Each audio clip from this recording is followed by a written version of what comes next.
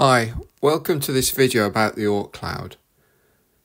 It's theorised to be a vast cloud of icy bodies at the very edge of the solar system, first proposed by the Dutch astronomer Jan Oort back in 1950, but the idea was postulated by the Estonian astronomer Ernst Öpik 20 years earlier, back in 1931. Oort was, however, unaware of Öpik's earlier work, and today we call the object the Oort Cloud. Let's look at the outer solar system. Neptune is the most distant planet from the Sun. Beyond Neptune is the Kuiper Belt, small, icy objects. The best known of these is the dwarf planet Pluto. The scattered disk is an extension of the Kuiper Belt and includes objects with greater eccentricities, meaning the more elliptical orbits, and also further away from the ecliptic plane, the plane in which the Earth orbits the Sun, than the traditional Kuiper Belt objects. The heliopause is the boundary between the solar system and the interstellar medium.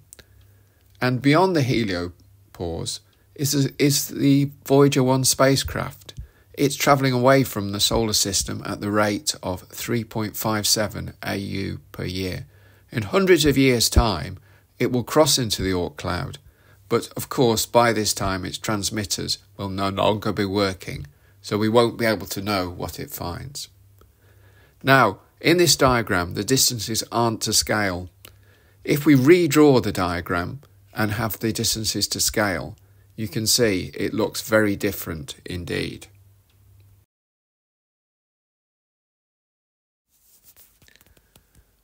The Oort Cloud consists of two parts. The outer Oort Cloud is roughly spherical, has perhaps 1 trillion objects larger than 1 kilometre in diameter, and perhaps 1 billion objects larger than 20 kilometres. Its total mass is round about 5 times the mass of the Earth. But when you do the maths, it's not very dense at all. You'd only have 2 objects larger than 1 kilometre in 1,000 cubic astronomical unit cube.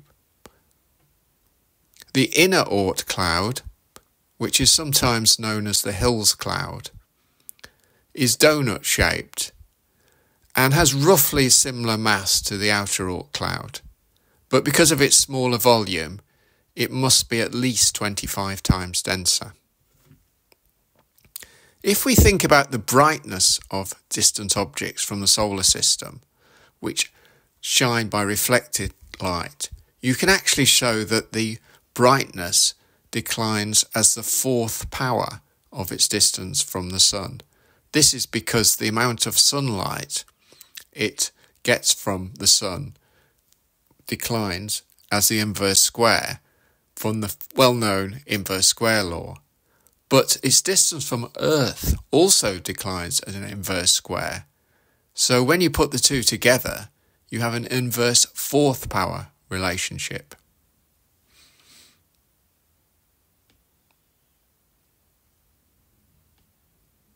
This means, if we do some rough calculations, even at a distance of 2000 AU, so that's on the edge of the inner Oort Cloud, an object 1 kilometre in diameter would have a magnitude of plus 49.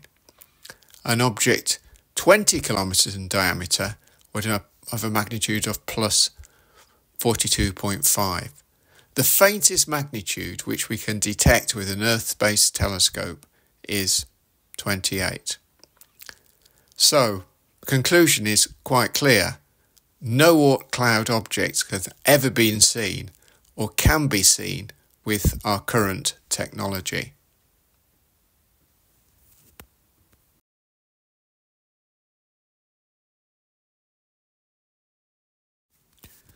If we look at short period comets such as Swift-Tuttle, that's the one that's responsible for the Perseid meteor shower, they tend to be in orbits which lie relatively close to the plane of the Earth's orbit around the Sun, the ecliptic.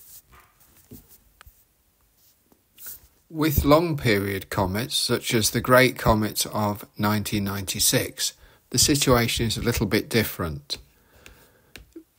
These aren't constrained to be in the plane of the ecliptic. They can either go well above or well below the ecliptic, and they can orbit the sun any way, the same direction that the Earth does or in the opposite direction. The theory is that because their distances of the aphelion, when they're furthest from the sun, is so far away from the Earth and forms a roughly spherical distribution around the Earth, there must be a near spherical source of icy bodies which cause these comets. What happens, we think, is that something called the galactic tide and a passing star can disrupt this cloud, deflecting them into the inner solar system. I'll talk a little bit about this next. An object in the outer region of the Oort Cloud is very weakly bound to the Sun. At 50,000 AU, it takes 11.2 million years to go around the Sun in a circular orbit, compared to 1 year, which it takes the Earth. The Sun's gravity at this distance is 2.5 billion times weaker than it is at the Earth's distance from the Sun.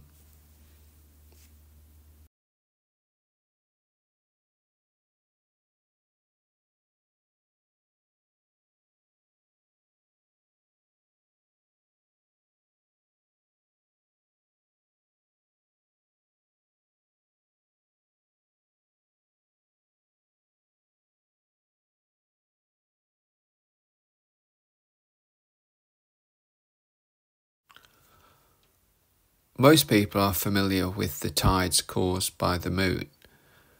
This is due to the fact that the average strength of the moon's gravity is different on the side facing the moon than on the side of the Earth facing away. What we can do is, if we take a two-dimensional slice through the Earth, this shows the direction and the magnitude of the moon's gravity. And you can see, not only does it vary in strength, being stronger on the side closer to the moon, it also varies a little in direction. If we take the Earth as a whole and another two-dimensional slice through it, we say the tidal force is the difference between the moon's gravity at a point and its average value over the entire Earth. So it has both a magnitude and direction. It's very weak, round about 10 million times weaker than the Earth's gravity. But even though this force is weak, it is the force responsible for tides, the raising and lowering of the sea level twice a day. Now, if we take the case of the solar system, it lies in the outer region of our Milky Way galaxy, about 27,000 light years from the galaxy centre. So there is a galactic tide, with one side of the Oort cloud having slightly weaker gravitational attraction than the side closest to the galactic centre. However, it's a bit more complicated than the situation with the tides caused by the moon, because not all the mass of the galaxy is concentrated at its centre. There is a galactic bulge around the centre, but there's also a disk where a lot of galactic material is held.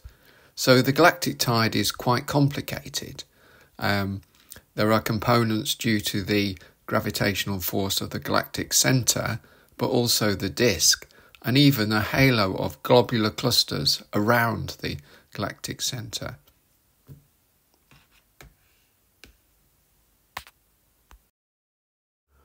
Although the main evidence for the Oort cloud is the origin of long-period comets with their aphelion thousands of AU away from the Sun. Another strong piece of evidence is that models of the early solar system show that early in the solar system's history, giant planets scattered a significant amount of icy bodies outwards, and computer simulations predict that these would have been flung out into extremely remote orbits, and then the slow and steady interaction of the galactic tide would have changed these orbits from being in the ecliptic into more spherical shapes.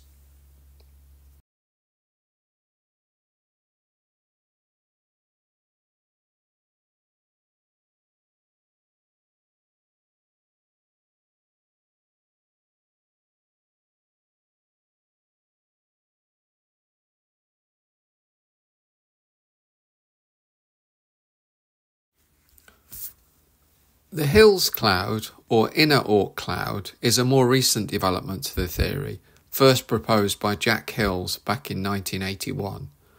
It's believed to be donut-shaped, inner radius 2000 AU, outer radius 20,000 AU. Once again, there is no direct observational evidence for this. The objects are far too faint to be seen with any telescope, but recent computer simulations have confirmed that such a structure should form.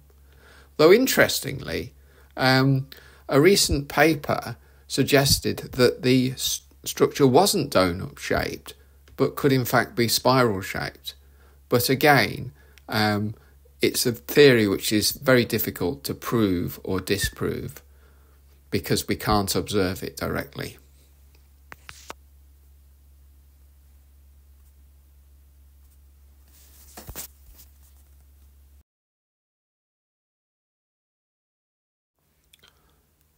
Gliese 710 is a pretty unremarkable star. It's roughly 0.6 times the mass of the Sun and is a lot cooler, which means that it's only 4.5% as bright as the Sun. What has been known about this star is, for quite some time we've known this, in fact, it's going to pass very close to the solar system at some point in the future. Recent Gaia measurements have suggested that it's moving towards us at 52,000 kilometers an hour.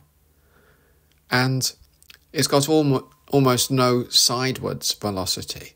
So the natural conclusion is it's heading pretty much straight towards us. A recent paper suggested that it had a 99% probability of getting between 9,300 AU and nearly 12,000 AU from the Sun, with a mean value of 10,500 AU. This, from what I've said earlier in the video, is going to take it well within the inner Oort cloud.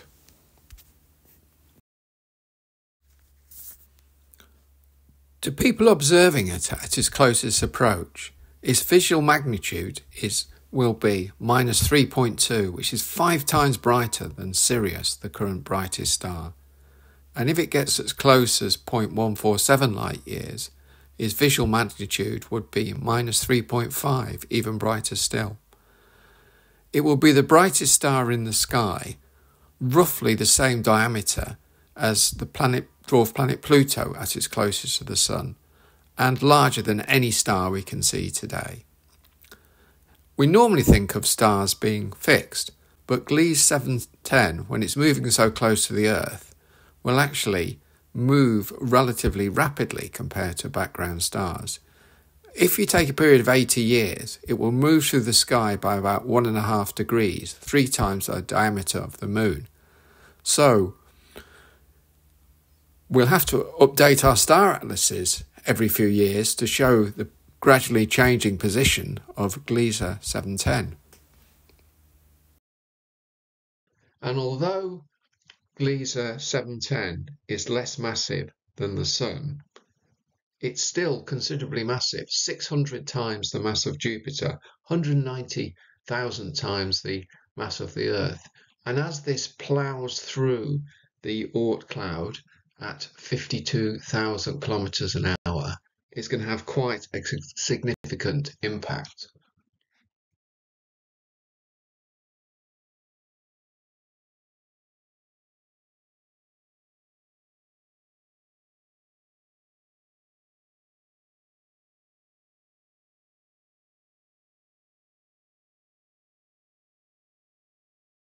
In fact, The close approach of Gliese 710 will be the strongest disrupting encounter in the future and the known history of the solar system.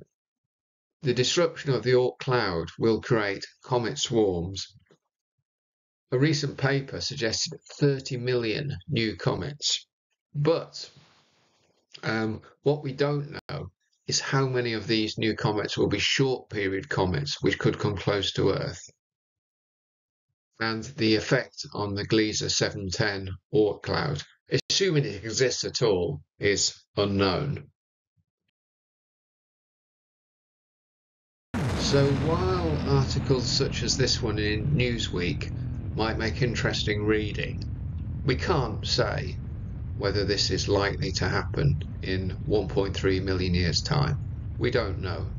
My guess is there will be some impact on Earth, there will be more comets, but whether we'll have a extinction event like the one which wiped out the dinosaurs, we can't say.